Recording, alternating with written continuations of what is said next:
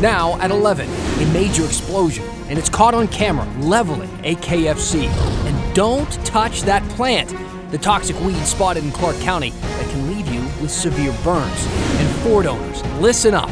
The investigation that suggests the company knowingly put faulty cars on the road, and why a Portland swimmer had to throw in the towel 20 hours into a remarkable feat. Your news starts now.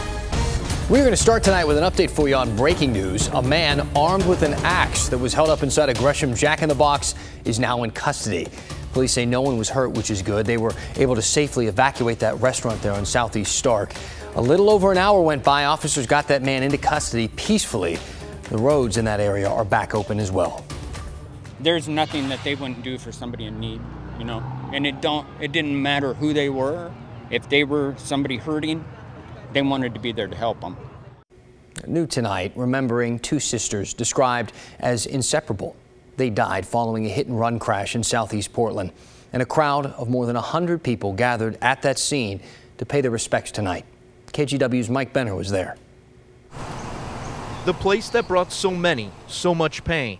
I've been through a lot of hard things in my life, and this is definitely the hardest one. Is now a place for healing and remembrance. They were the glue that brought the family together in a lot of situations. But yeah, they were just very loving and kind people. A crowd of dozens gathered at Southeast 148th and Powell Thursday night. She would not be able to fathom how many people are here. To honor Robin McCready and Charlene Hout. My mom and my aunt, they were two of the good people. You know, the ones that you see helping people. Brian Hout says his mom had recently come to town to be with her sister Robin, who was battling stage 4 cancer. Change her bedding and help her eat and when it got bad. But both died from injuries they sustained in a hit-and-run crash Monday afternoon. Authorities say Antonio Montgomery is to blame. They say the 20-year-old got into a crash near Southeast 162nd and Powell, but instead of stopping, he sped away. During the getaway, we're told, Montgomery ran a red light and plowed into a Jeep the sisters were riding in. 1 minute I'm angry, 1 minute I'm sad. The next I'm fine. The next minute I'm in a dream. For family and friends, losing Charlene and Robin has been unbearable. They meant a lot to so many. Just look at the large gathering in their honor. They're very happy to know that they have been loved so much. Love you, Mom. The family has started a GoFundMe to help with funeral expenses. You can find a link to that GoFundMe on our website, kgw.com. In the meantime, the suspect in this hit-and-run case remains jailed tonight on a number of charges, including manslaughter and assault. Reporting in Southeast Portland, I'm Mike Benner for KGW News. We have an alert for you tonight. We want you to keep an eye out for this 16-year-old you see on your screen there. Tigard police are saying that Daniel Huang is missing right now and endangered. He's wearing clothes they think similar to the ones that you see in these photos. And police say he's known to visit the Progress Ridge Center and Barrows Lake. So please call 911 if you see him. Caught on camera, an incredible rescue in Albany, Oregon. This happened this morning, and you can see here in the video that's a woman dangling from a bridge. The only thing keeping her from falling from that bridge is a sign that's really only anchored by 2 cables. Fire crews say this woman was about 50 to 60 feet above Calapooya River, and they say a fall from that distance would have likely killed her because the water levels were so low. A firefighter lowered himself down. He put her into a safety harness. She was hoisted up and taken to safety, thankfully. The whole rescue took a while. It was about an hour or so. Crews say the woman was evaluated at the scene, and as of right now, there's no word on how she fell off that bridge. Take a look at this man. Police say he is the suspect who ran from the scene of an officer-involved shooting in Beaverton this morning. He's 20-year-old Calvin Davenport. He was wanted in connection to a sex trafficking case, and when undercover detectives tried to catch him, they say he drove his car directly at those officers, so they opened fire.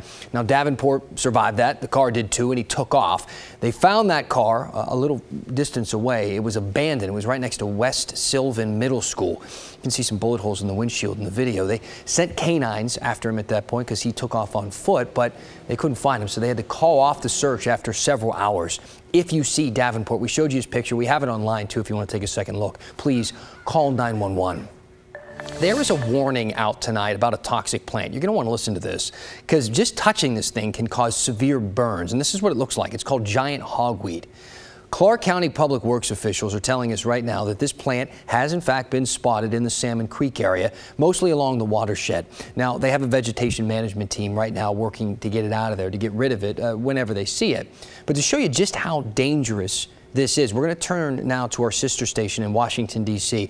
We want to warn you, some of the images of these burns, I mean, this is serious stuff. It's kind of hard to look at. This is what happened to a Virginia teenager when he came in contact with this giant hogweed. He was removing it from a yard, something that simple. He had no idea how dangerous it was. But when the sap of that plant is combined with sunlight, it can cause second, even third-degree burns, even permanent blindness if it gets in your eyes. You can see Alex Childress had burns on his face and arm. I fell over, brushed my face, like briefly brushed my face, and then I picked it up and I was carrying a bunch of other stuff under my arm. Alex's burns healed, but it took a while. Clark County Public Works officials are asking anyone who sees this type of plant, this hogweed in their area, to note the location, take a photo, let them know exactly where it is. We've got their email address for you on kgw.com. That's gonna be hard to get on. Alto Tupaco! This might be the craziest video I've ever seen. This is video in the Eastern Pacific Ocean. Members of the Coast Guard, watch this moment right here. This is a high-speed chase on the water. You see him jump on the back of that? That's a semi-submersible, as they call it, basically kind of a submarine that skims the top of the water there. They were suspected of carrying illegal drugs. Now, this operation that you're watching here happened on June 18th, and you can see the guardsmen jump onto that vessel while it's flying through the water. They pound on the hatch. It's like something out of a movie. Eventually, somebody opens it, and I guess they take him into custody. This operation is one of 14 that they carried out by 3 Coast Guardsmen ships from May through July. Together, they've confiscated more than $500 million worth of drugs. So they are doing their job here. They came ashore in San Diego today with their haul, and they were greeted by Vice President Mike Pence. Wow. Now to the major storm that's brewing in the Gulf of Mexico. We got parts of Louisiana under a hurricane warning right now as Tropical Storm Barry gathers strength in the Gulf. This is why it's so concerning, not necessarily because of the winds and all the things that come with a hurricane, but it's the rain, it's the flooding. Barry could push the Mississippi River to the highest levels in nearly 70 years, and that's because there's already major flooding in that area from prior rainstorms. Mandatory evacuations have been ordered in some areas, and those storms, the people in the storm's path, they're doing this. They're buying what they can, they're stockpiling sandbags, and they are getting ready. Chief Meteorologist Matt Safino is in the Weather Center. He's tracking this storm for us. Hey, Matt. Hey, Dan. Yeah, Barry looks very disorganized and very asymmetrical right now, but it is a gathering storm, getting stronger. And again, the question of whether or not it'll be a hurricane or not when it makes landfall doesn't really matter, because either way, tropical storm or hurricane, it is going to produce copious amounts of rainfall as it moves inland and moves inland really slowly. I mean, look at this. Saturday evening, it's in southern Louisiana. By Saturday night and Sunday evening, it's still in southern Arkansas. So it's just not moving that fast, which allows more opportunity for it to produce rain. Now, this will not just be a coastal storm. The impacts inland, well inland, will be severe with the rain that's on the way and then the high water that's already on the Mississippi River because of flooding. I mean, the Mississippi River drains about 2/3 of the U.S. It's a massive watershed, and they've had incredibly wet spring and summer, so there's already high water on the Mississippi. That has nothing to do with Barry. Now you throw the rainfall from Barry on top of that. Big problem. We've got hurricane warnings on the coast, but a bigger concern for southeast Louisiana is the storm surge, which will be 3, maybe 6 feet down here. That, with the rain, is going to cause widespread and severe flooding. It is a very dangerous situation, along with all the other watches and warnings that they've got going on down there. Look at our rainfall forecast for New Orleans. It's over a foot of rain in a very short period of time. It's now up to about 14 inches. Some places may end up with 18 inches of rainfall. And the yellow, that's 7 inches of rain, extends well up through Mississippi, even up towards Memphis. So these amounts that you're seeing here, those are on the low end. It's going to be more like 6-7 inches well inland. So 2 things, not just a coastal storm, inland areas will be affected, and the flooding won't just be a few streets that are closed. It's going to be the kind of flooding that floods the lower floors of homes and businesses. It's going to be a big problem right through the weekend. Dan, back to you. Let's hope people are watching the weather forecast, listen to people like you. I'm sure they are. Stay safe. Thank you, man. Appreciate it, Matt.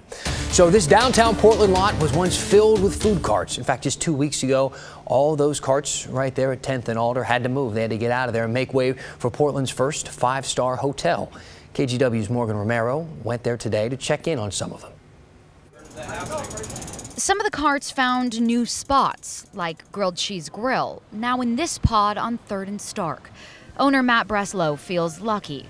He says the timing of all this, though, is especially tough. This is right when our busy season starts, so this is a major disruption to our business to have had to uproot and go elsewhere.